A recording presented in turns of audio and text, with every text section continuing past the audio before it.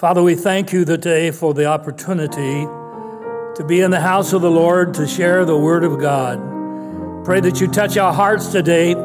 Help us to be sensitive to your Holy Spirit. For if we're not sensitive to the Holy Spirit, we'll never be able to receive what you have for us today. So touch us and help us, Lord, to pay attention to what you're saying to our heart and what you're saying to our life today. Bless everyone who is participating in the service right now as we're currently conducting it, and those who will view later and some other time. We pray that you'll bless them and help their lives to be an honor to you and praise to you. Thank you, Jesus, for your great love and your mercy to us. In your precious name, amen. All right, every service we begin by singing the chorus of that wonderful song, How Great Thou Art.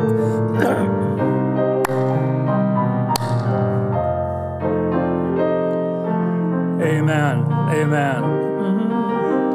Then sings my soul, my Savior God, to thee.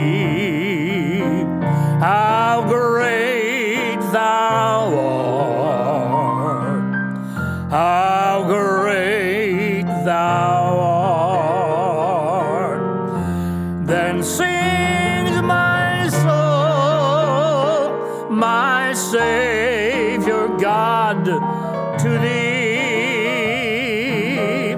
How great thou art, how great thou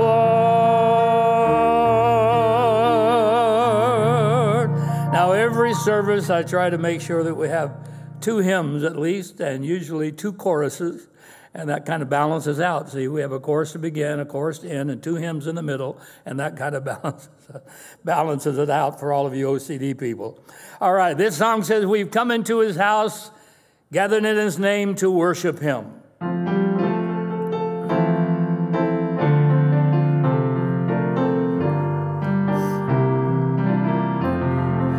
We have come into his house and gathered in his name to worship him.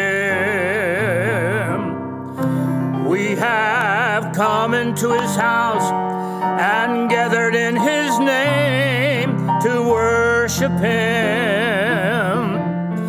We have come into his house and gathered in his name to worship Christ the Lord. Let us worship him, Jesus Christ the Lord.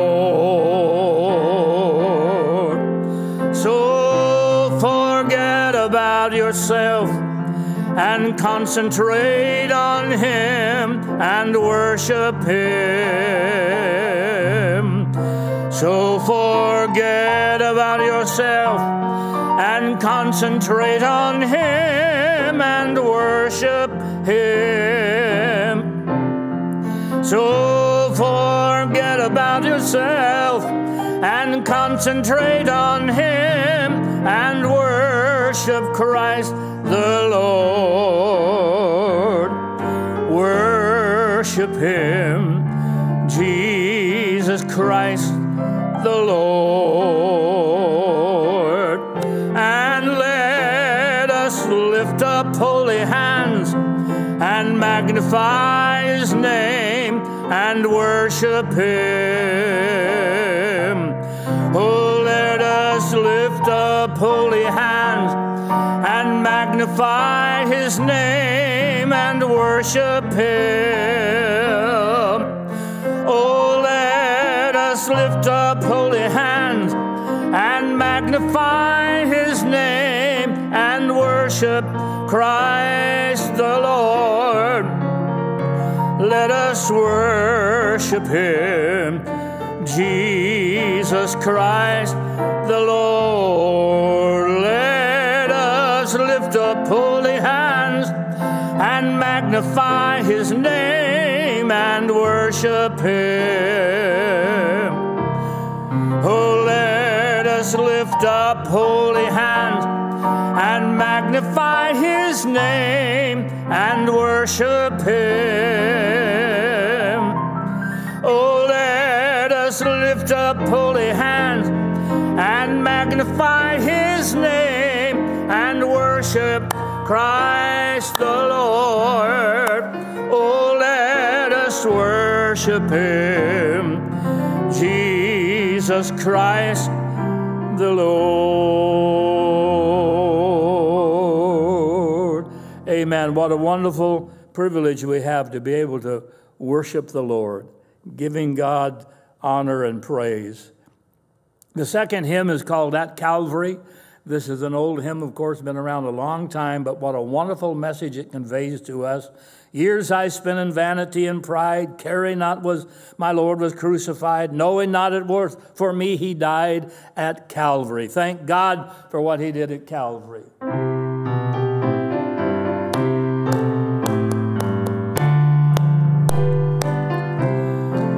Well, years I spent in vanity and pride, caring not my Lord was crucified, knowing not it was for me he died on Calvary.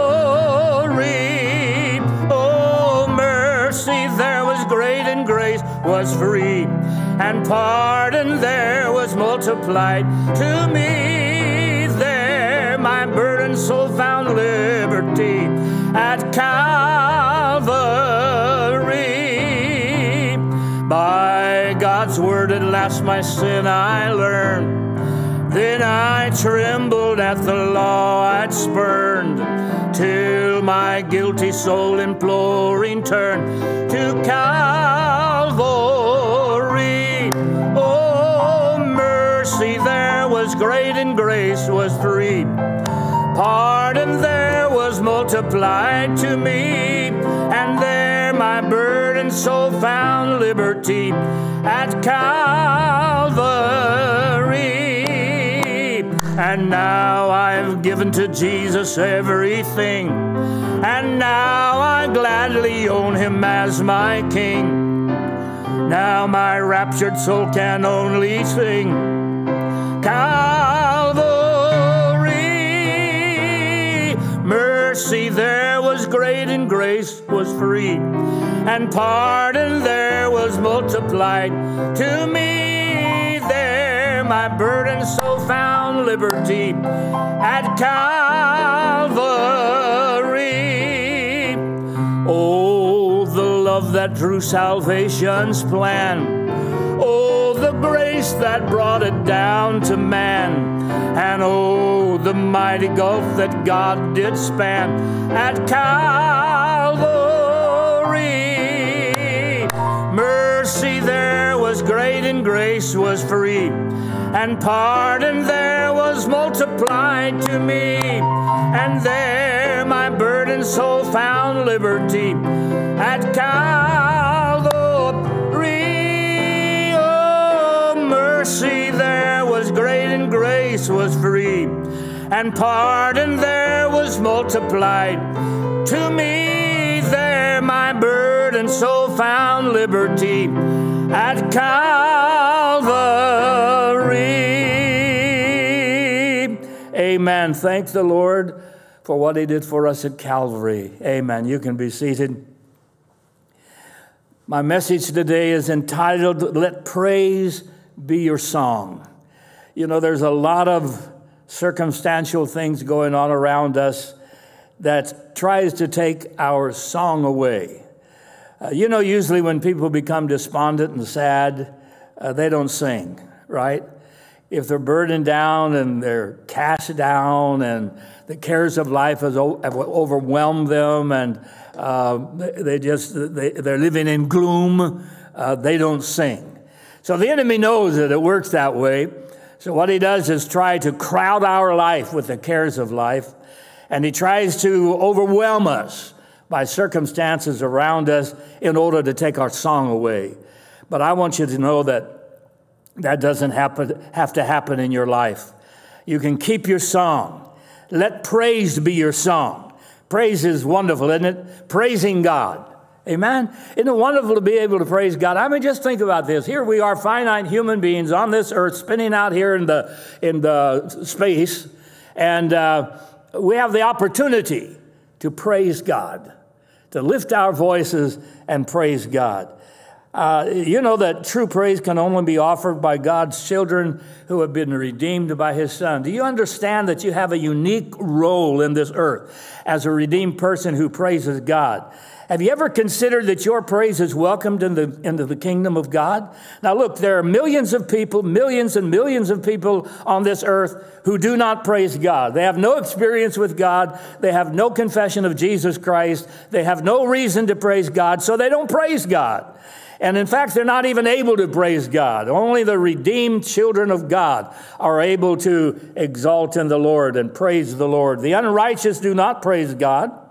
A rebellious heart does not praise God. Lovers of sin do not praise God. Followers of Satan do not praise God. Jealous and self-centered people do not praise God. Those in love with this world and its wicked vices do not praise God. You get the idea of what I'm saying? False religions and cults and those who engage in witchcraft and spiritism, they do not praise God. Alcoholics, drug addicts, sexual deviants, child molesters, human traffickers, abusers, terrorists, and murderers do not praise God. So who praises God? The redeemed praise God. Those who have been set free from the chains of sin, those who love and trust the Lord Jesus, those who have accepted his lordship and have surrendered to his care, they're the ones who praise God. Now, aren't you glad you're one of them? I am. I am glad I'm one of them. I am so glad that I am not aligned with all of these other negatives that I just read you, this long list of people who don't praise God. And I am glad that I'm counted on the side of those who lift up my voice and praise the Lord. I'm glad I'm one of them. I want you to listen to these wonderful scriptures, and you'll see that this is just a snapshot of the life that you have in Christ and the devotion you have to him. Psalm 28:7, the Lord is my strength and my shield. In him my heart trusts, and I am helped. My heart exults, and with my song I give thanks to him. Psalm 95, verse 2 through 3, let us come into his presence with thanksgiving. Let us make a joyful noise to him with songs of praise, for the Lord is a great God and a great King above all gods. Psalm 104, enter into his gates with thanksgiving and into his courts with praise. Give thanks to him and bless his name. Psalm 106, praise the Lord and give thanks to the Lord, for he is good and his steadfast love endures forever. I have one more verse, and that's going to form the foundation of my message. So I want you to remember all these things that God's done for you and all the reasons you have to praise him, all the reasons you have to magnify his name. I've chosen this verse because it succinctly enumerates all of the bounty of God's blessing in your life. Listen to Psalm 103, verses 1 through 5. Bless the Lord, O my soul, and all that is within me. Bless his holy name.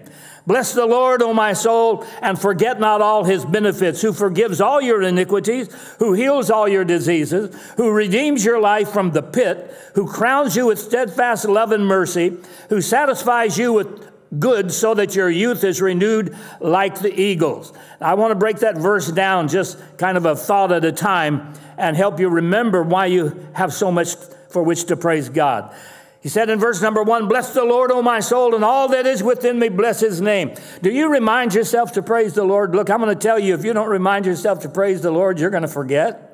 Because the cares of life around you are going to just crowd in against you.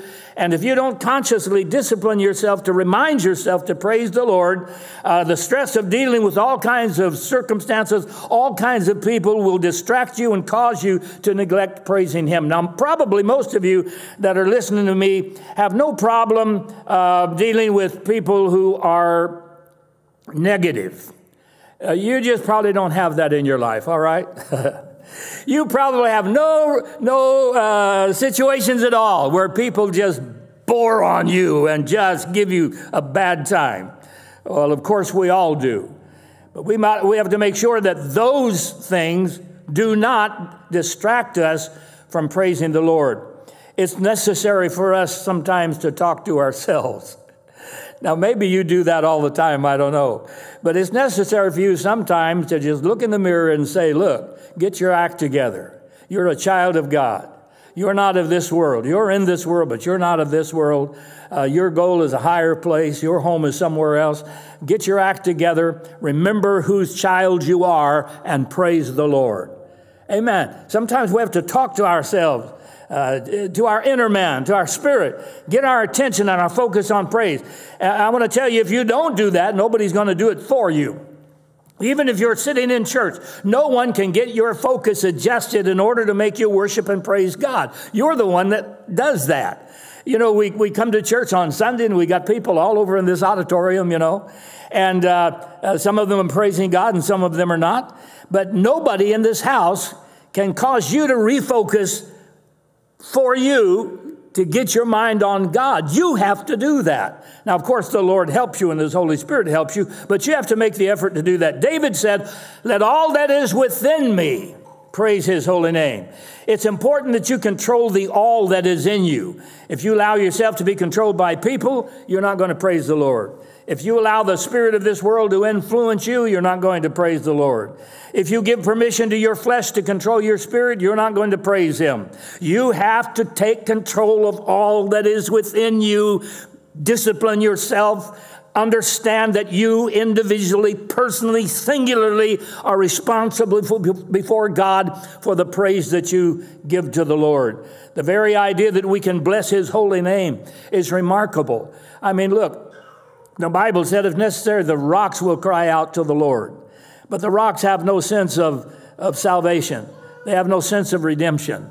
The only creatures on this earth, the only creatures in all of God's creation that can praise God and bless His holy name for what He's done for them in salvation are redeemed people.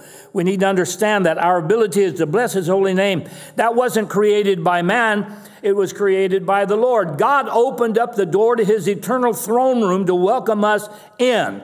I can't even verbalize how remarkable that is. God Himself tore down the dividing curtain that separated mankind from His holy room and welcomed everyone in because of the death and the burial and the resurrection of His one and only Son, Jesus. You remember that story when Jesus was on the cross, the veil of the temple, this huge monstrosity of a curtain was torn from the top to the bottom. God ripped it apart so that humanity can come into His presence through the redemptive work of Jesus Christ.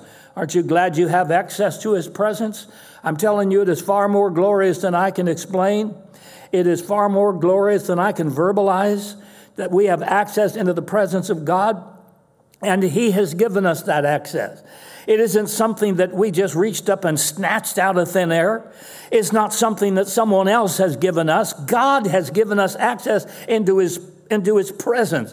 And so we praise Him for that. The song that emanates out of our spirit, the song that flows out of us, is a song of praise to the Lord for His redemptive work in our life through Jesus Christ.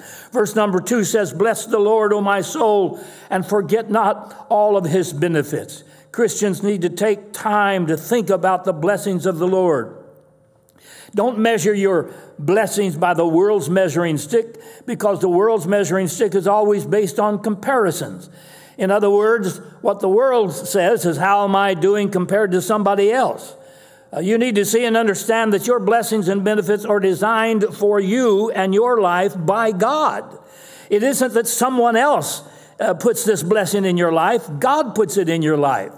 And we need to remember that. God works His will in you as an individual person. And your benefits are designed for you by God. God knows what you need. He knows His plans for you. And if you can see the benefits of God in your life only as a comparative measurement to somebody else, you'll never be happy. It's like people sitting in the church and watching somebody else just praise and worship God and then saying in their heart, boy, I wish I could do that, but I just can't do that. Well, what do you mean? Your praise and worship is not controlled by how someone else praises and worships God. Your praise and worship is designed for you, how you praise and worship God. I remember one time a lady came up to Janet. She was playing the piano during the altar service, and it was a great altar service. And And people were just praising the Lord. People were in all forms of submission to God. You know, it was a great Pentecostal service. And Janet was playing the piano, you know, and out offering her worship to the Lord. And this person came up to her and said, if you would just get off that piano bench, the Lord could bless you. Well, now that was stupid, because God was blessing her in what she was doing. That was the praise of her song to the Lord. But see, people make that comparative thing. Somebody else is doing this, so you better be doing that, or you're not really praising God. Somebody else is behaving this way. You better do that, or you're not praising God, and nonsense to all of that. Your praise God comes out of your heart and your life. God puts in you the ability to praise him the way you should praise him. David said, don't forget. And that indicates the serious effort that our mind has to apply so that we remember. We do not forget what God has done. The human heart and the human mind can be very fickle and very careless. You've got to discipline yourself to think about it and to remember the benefits of God in your life. If you don't, you'll focus on all the troubles, and all the good blessings of God will never be recognized. All you'll see is the darkness and the trouble. It's a good idea for us to set aside some time to just sit down in a chair and just think about the blessings of the Lord. Just think about God's blessing. I remember a great preacher in our denomination, Paul Laverne Walker, pastored a big church in Atlanta, Georgia. In fact, they started several other churches out of that church, and he went on to become the general overseer, and he still is in Cleveland in the ministry there. And I remember hearing him say one time, when I find myself just absolutely determined that I'm going to worry about something, he said, I go sit down in the chair. And I say, all right, Walker, you got 5 minutes. You got 5 minutes. Do all your worrying, because 5 minutes you're done. And he said, so I would just worry. And I watch my watch, look at my watch, and at 5 minutes, I got up off the chair and said, okay, that's it. I'm not worrying anymore. Well, that might be a good thing for us to do. Sit down in the chair and say, Lord, I got all your blessings that you've given to me in my life, but my focus tends to be on all this negative stuff I'm having to deal with. So what I want to do, Lord, is just put the diminishing light on that. Let that go into darkness, and let the light of your blessings shine in my heart. And it'll surprise you what the Lord will do for you. Count your many blessings, remember? Name them one by one, and it will surprise you what the Lord has done. Verse number 3, he says, he forgives all of your iniquity, which means that sins of any kind and all kind will be forgiven by the Lord. Sometimes in our hearts, people do such evil and destructive and mean things that we can never forgive them. Now, we say we do, but we just don't have the capacity to truly forgive them. But do you know what? God forgives. God forgives all sin. All the sin that was in your life, God forgave. Every once in a while, the devil wants to bring it up and remind you of it, but you don't have to pay any attention to that, because God forgave your sin. If we only had one benefit from God, if only one thing was done for us by the Lord, forgiving us of our sin, would be substantially the number one benefit in our life. Now, of course, God does a lot of other things. But if that were only thing that God did for us, was to forgive us of our sins and cleanse us of unrighteousness and redeem us from our sin, if that was the only thing that God did for us, that would be the most wonderful thing of all. The only one who can forgive sin is the Lord. And he does for every person who will come to him. Every person who will repent of their sin and believe in him, on him as Savior, God will forgive them. He will let the work of Christ on Calvary be applicable to their life and forgive them. In this world, we're surrounded by wickedness of untold dimensions. Sometimes it just takes your breath away when you look and see the terrible, terrible wickedness that's in the world. It's like a volcanic belch of smoke and fire. It just smothers and destroys people. And it's like an unbreakable web of entrapment and imprisons people. And it's like a heartless assaulter. It attacks and it hurts people. It's a demonic spirit, laughs at its victim and brags about its unbreakable chains. But all that wickedness is around us all the time, wanting us to stop praising God. But the Spirit anoints us to praise God. Even in the midst of the problem, we praise God. Even in the midst of disappointment, we praise God. Even in the midst of heartache, we praise God. I mean, that is something that is so unique, and it is only available to children of God. That when all of this stuff is going on, we can still praise God. Jesus will shatter all of sin's bondage. He opens the prison doors for every sinner who will cry out to him for forgiveness and salvation. And David is appealing to the child of God so that they will praise the Lord who delivered them from the power and the degradation and the curse of sin. I mean, you know, we're only able to see just a little bit of the dimension of the power and the hatefulness of sin. We see it sometimes in the life of what drugs does to an addict, and what alcohol does to an alcoholic, and what sexual sins do to sexual deviants. We see little glimpses of the dimension, the horribleness that sin does, but we don't see the real gaping hole of sin, which truly separates people from God. And that's the greatest negative about sin, is that it separates people from God.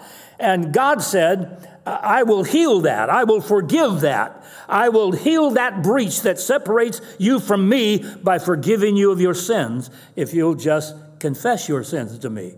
And so everyone who comes to the Lord receives forgiveness. Psalm 103 says, as far as the east is from the west, so far has he removed our transgressions from us.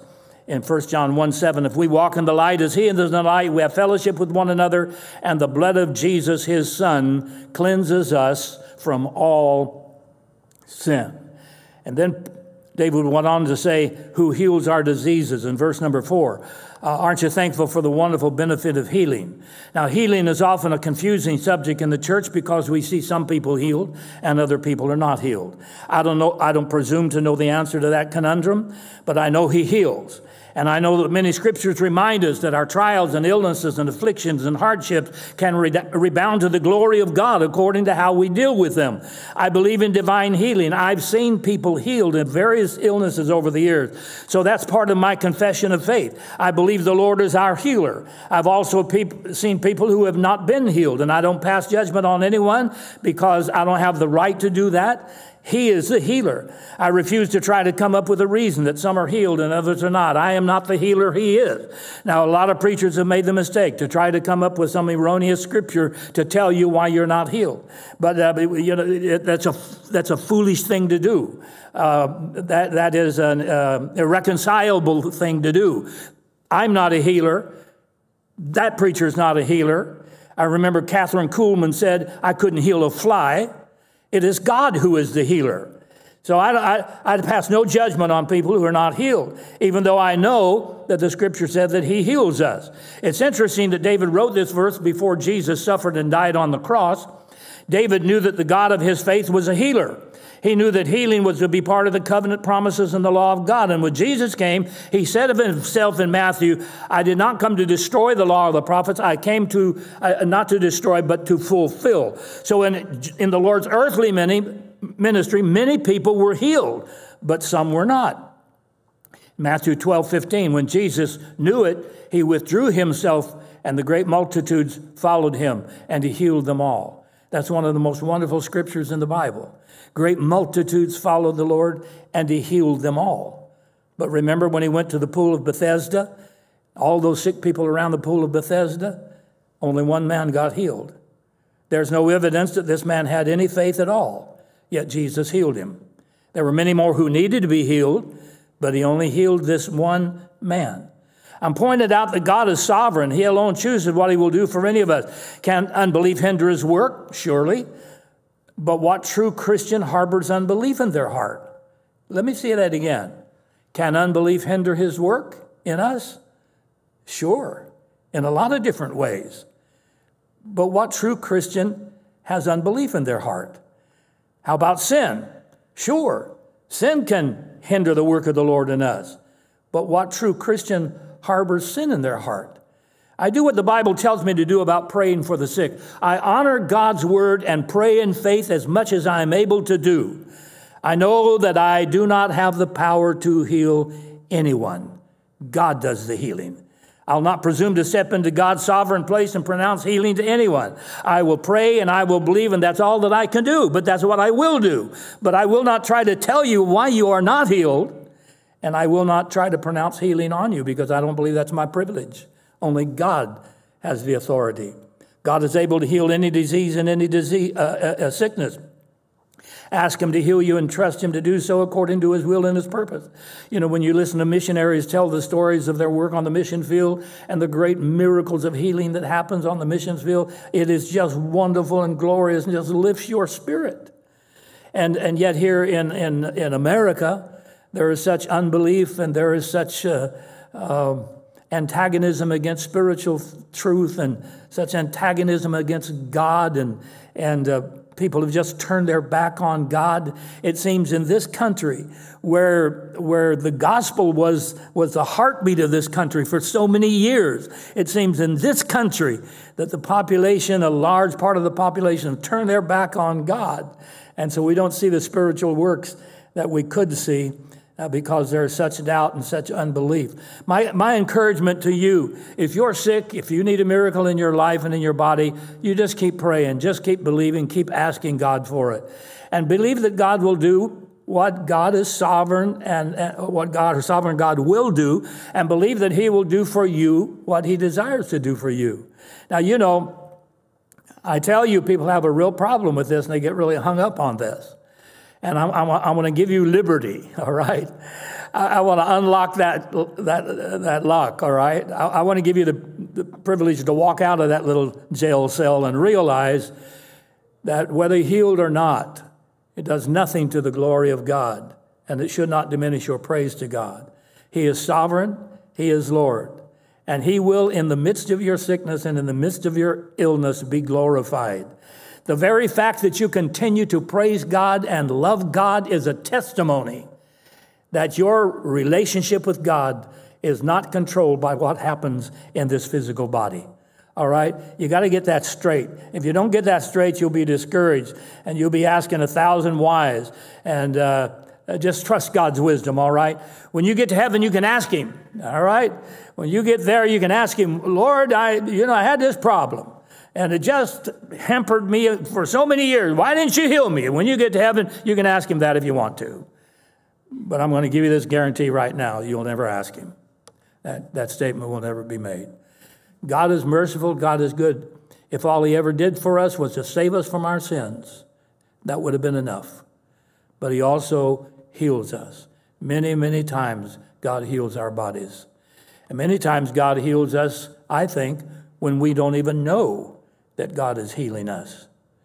We don't even know how God is keeping us. I'm not trying to be mysterious here, but there are many times we don't even know how God has got his hand on us, protecting us for all these things out here that's trying to do us harm. So anyway, just believe the Lord.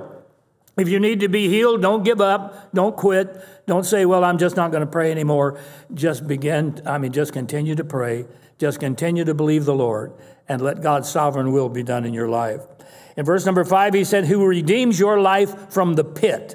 Before you became a Christian, sin had a chokehold on you. And the devil had a pit with your name on it. He had it all decorated for you. He furnished it with all the evil and unexpected things that you might have, that you might need in order to be housed in the confines until you die. That was the devil's plan. He had this jail cell all decorated up just for you. And the sin in your life had you confined in that jail cell. But God had other plans for you. God wanted you to be set free. So he provided a redeemer. God so loved the world, he gave his only begotten Son, that whosoever believeth in him shall not perish, but have everlasting life. Listen, the single solitary reason that you are a Christian today is because God loved you and gave his Son to pay the price for your redemption. Don't ever forget that. You're not more important than anybody else. You are a single reason that you are a child of God is that God redeemed you through the precious work of the Son. Thank God for that. Jesus paid the price for your redemption. When he was crucified and his blood was spilled, his blood was shed for your salvation. He suffered so you could rise out of the pit of sin. He bled so you could rise out of the pit of sin. He died so you could rise from the pit of sin. He resurrected from the tomb so you could rise from the pit. God wanted you and me and everyone else to rise from the pit of sin's bondage, and so Jesus sets us free. And for that reason, we praise him. That's our song. We praise him. He said that in verse number 6, that God crowns you with steadfast love and mercy. It's such a rewarding thought that the Lord has a special covering for his children. But it isn't just a simple covering. It is a covering of identity. He crowns his children. Now reach up there. You don't feel it, right? Okay? You don't feel that crown? If you're a child of God, it's there. Whether you feel it or not, it's there. Well, it's spiritual, but it's there. And wherever you go, the enemy, he knows who you are, all right? He sees that crown of righteousness on your head. And so he aims for you. Now, the funny thing about that is, he loses so much, it seems like he'd get discouraged after a while, doesn't it? I mean, he comes after you, and he's thwarted. He has these great plans for your destruction, and they all come to nothing. He fires his fiery darts at you, and they fall powerless at your feet. It seemed like he would quit, doesn't it? It seemed like he would give up. But I want to tell you, he's got this mental defect. He thinks he's something that he's not.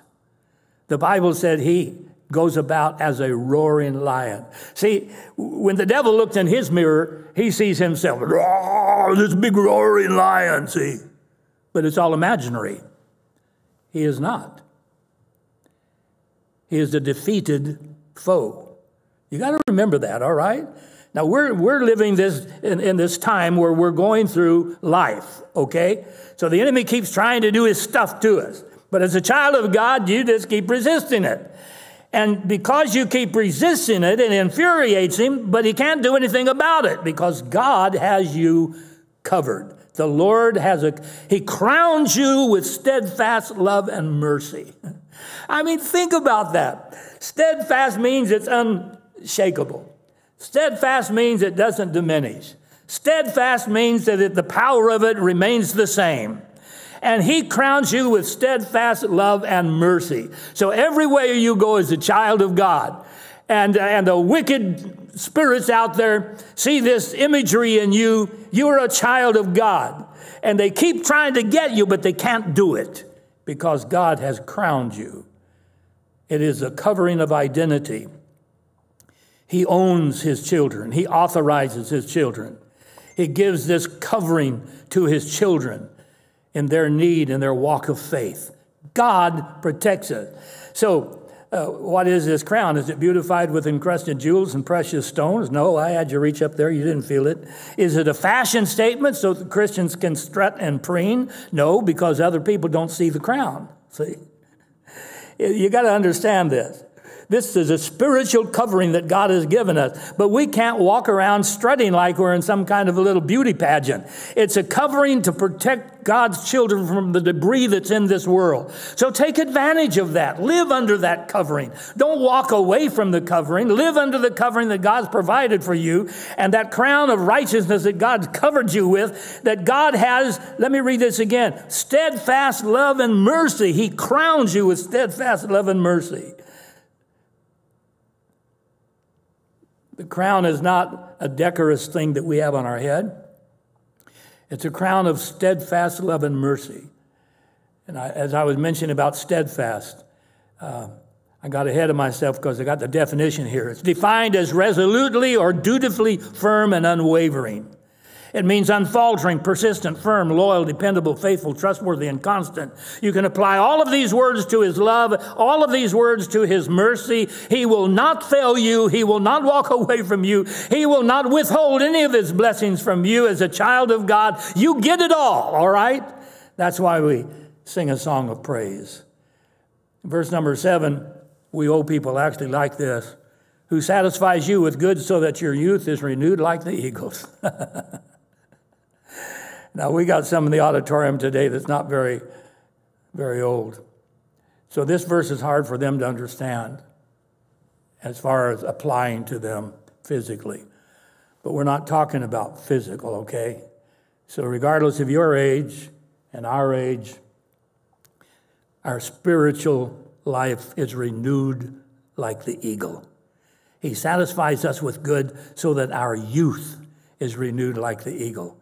So what God does, it doesn't make any difference how old you get. You know, your body gets old, but your spirit doesn't. I like to tell people, I like to remind people of that.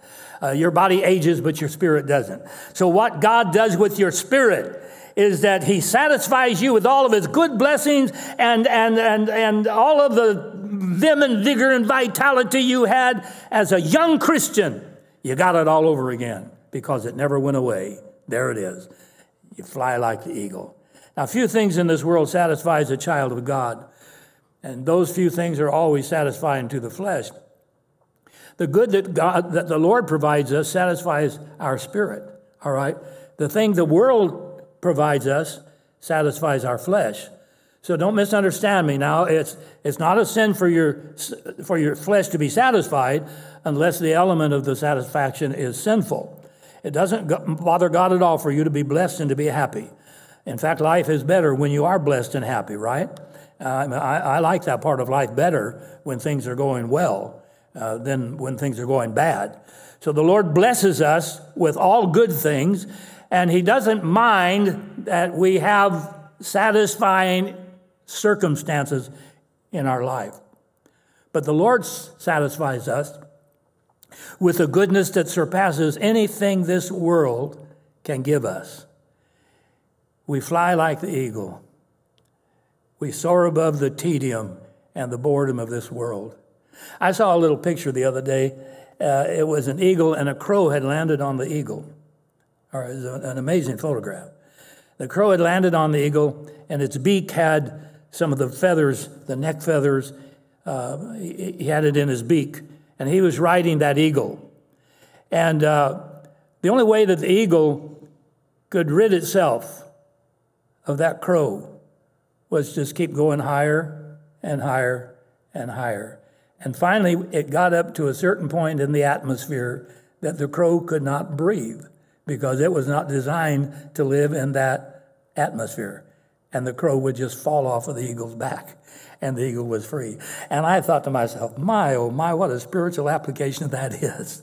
You know, the old enemy tries to put stuff on our back and weight us down. Here's what we ought to do. We mount up with wings as eagles. Here we go. We go higher and higher and higher. And finally, it just falls off because it doesn't have the capacity to live in the atmosphere that God gives us as children of God. So remember that. The world puts us down, but God's goodness lifts us up. The world weighs us down with burdens, but God's goodness raises us up to fly higher and higher. The world will suppress us, but God's goodness caresses us.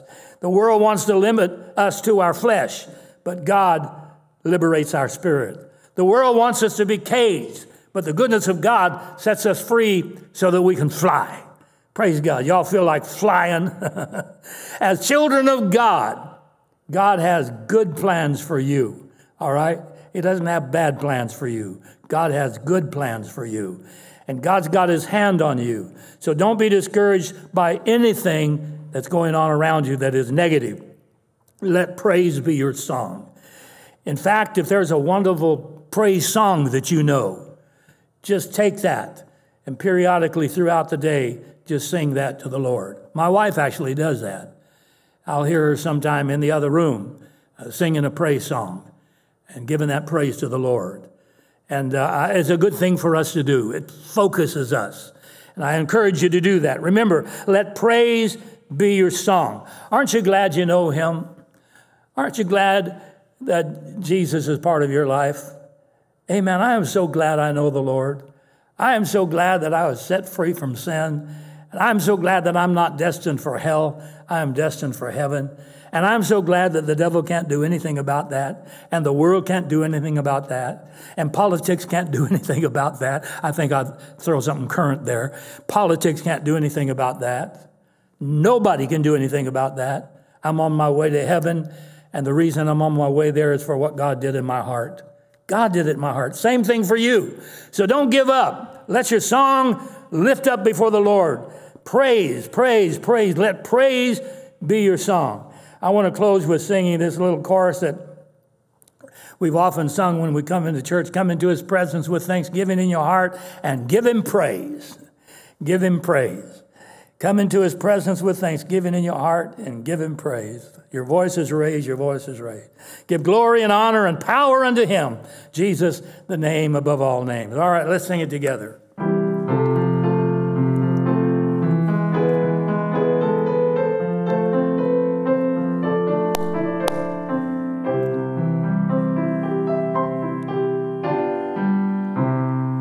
Come into his presence with thanksgiving in your heart and give him praise. And give him praise.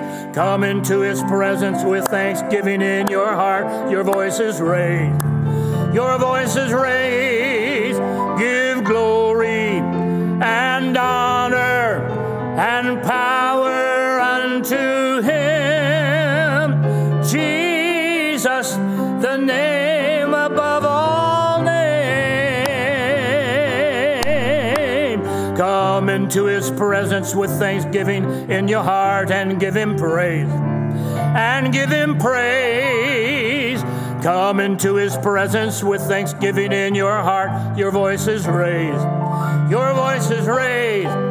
Give glory and honor and power unto him. Jesus, the name above all names. Give glory and honor and power unto him. Jesus, the name above all names. Amen. And his name is above all names. Praise the Lord. Thank you again for being part of our service today. Remember, let praise be your song, all right? I pray that you were blessed today. I pray that somebody that heard this message was enriched in your spirit today and that Morning Manna has impacted you. As always, I encourage you to share this service with your friends and family on various media outlets. I would appreciate that very, very much. It helps the impact of our ministry reach a lot more lives, and we'd appreciate that if you could do that. Father, thank you for your presence. Thank you, Lord, for all you've done for us. Thank you that we're able to lift our voice in songs of praise to you. Thank you that you welcome us into your presence. I pray every person who has been part of this service today would be blessed. Give them a wonderful day, the balance of this week. Let your Holy Spirit be with us, I pray, in your precious and wonderful name. Amen. God bless you. Thank you again. God bless you.